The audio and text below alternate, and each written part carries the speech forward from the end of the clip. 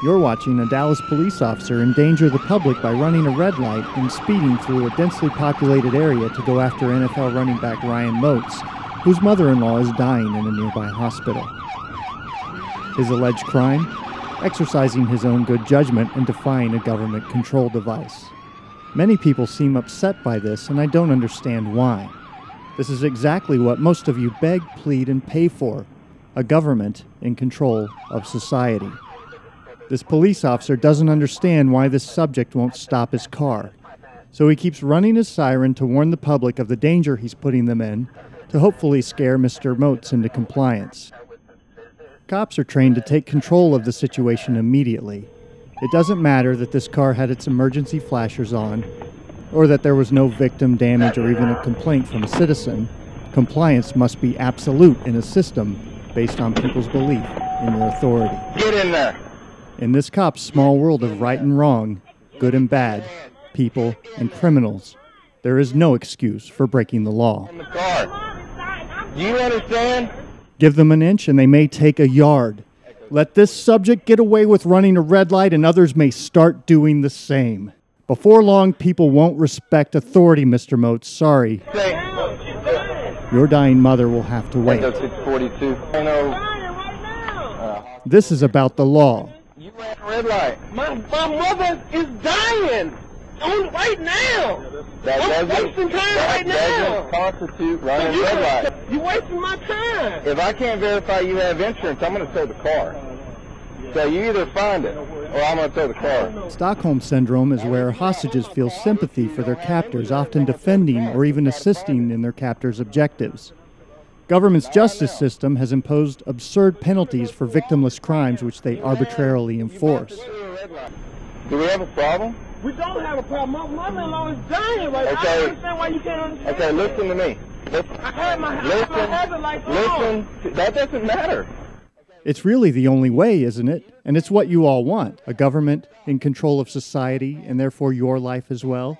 You can either settle down, cooperate, or I can take you to jail. What you ask for? You ask Listen. This is about right and wrong. Shut your mouth. The government is always right, and therefore you're wrong. You can cooperate and settle down, or I can just take you to jail for running a red light. See how this cop uses the threat of jail to make it look like he's doing Mr. Moats a favor by only keeping him from his dying mother-in-law in order to extort money? All right, if my mom was dying, I'd probably be a little upset too, okay? But when I saw a flashing red and blues, I would stop. Officer Robert Powell just told us what this is all about, the challenge to his authority. Still red. I said I turned. Okay, this is not an emergency vehicle. You do not have the right. Only the ruling class can disobey the laws, Mr. Moats. Okay, well, your attitude says that you need one. All I'm asking you is just hurry up. Okay. You're standing here talking to me.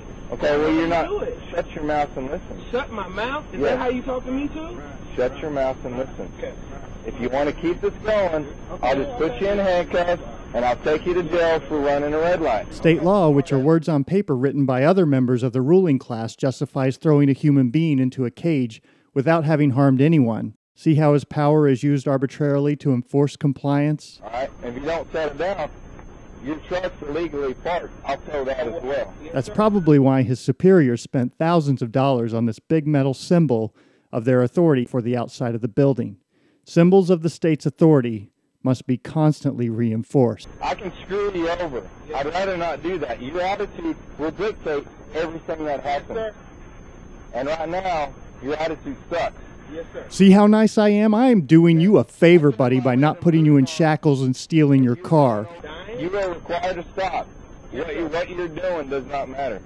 Police are outnumbered by 1,000 to 1, just as the chattel slaves in early America outnumbered their taskmasters. I understand. Disobedience cannot be tolerated if the government is to remain in control. Your truck. I can charge you with fleeing. I can make your night very difficult. I'd rather not. Okay?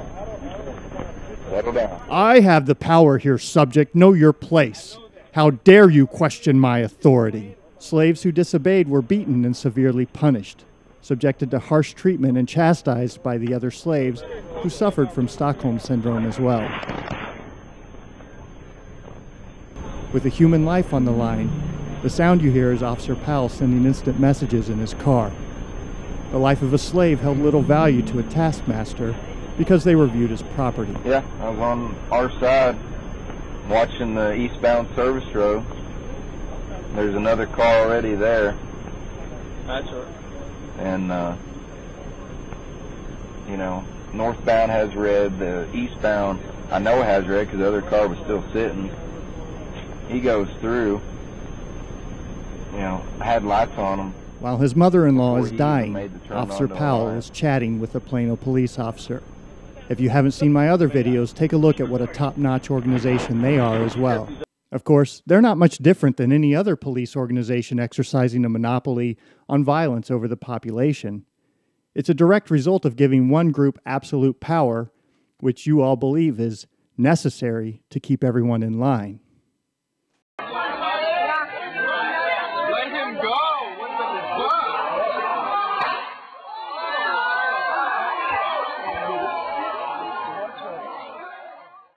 Hey, that's the nurse.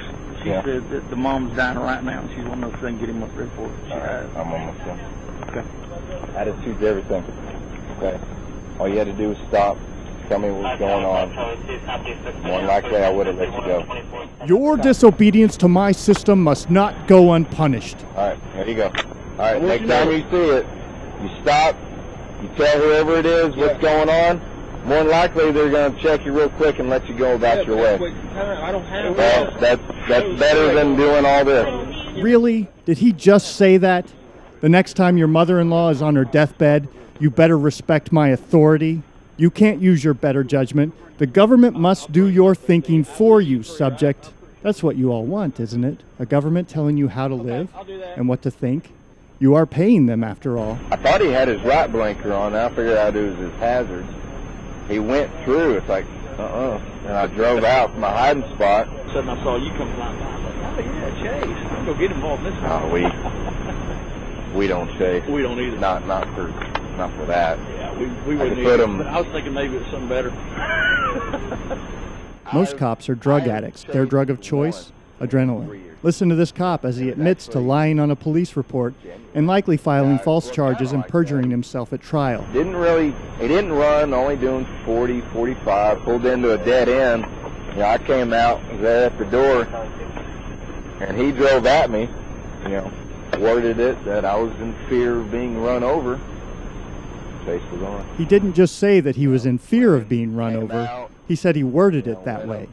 In other words, he lied in order to step up the violence, get into a high-speed chase, and get his fix of adrenaline. Some of you are angered by what you've seen and heard, and I don't understand why. This has been going on for hundreds of years. The only difference is technology and the internet allow you to see it firsthand.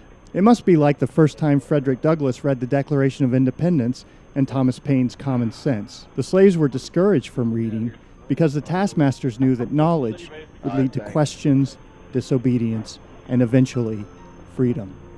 Today, the taskmasters are long gone. They've been replaced by a much nicer form of chattel slavery, commonly known as the justice system, where those who disobey the state's authority are sent for punishment.